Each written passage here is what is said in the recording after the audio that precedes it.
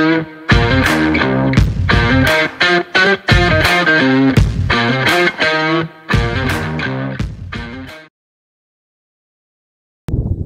guys, welcome to my video on the FB Mondial. This is on the fast track.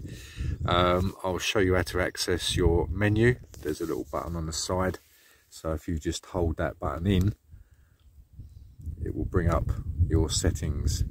So obviously I've done one on changing the clock.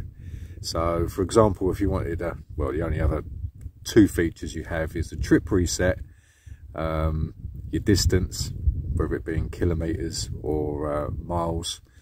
So it also pops out if you don't access anything. So just get back in, hold your button, push it once to get onto number one. We don't want to do that, so hold it in to go to the next one. Don't want that, hold it in. If anyone knows of a quicker way of doing this, please let me know.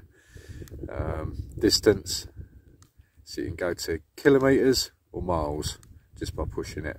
I'll stick on kilometers because we're in Spain.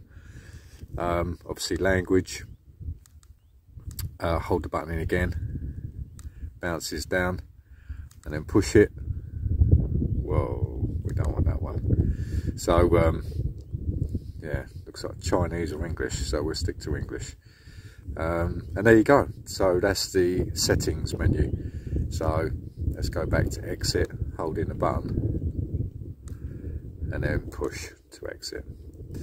So I think I did say on the other video, but to change your display, just push the button and you got that option for alternative display. So whatever your preference is, but I like that one. Okay, thanks for watching. Please subscribe.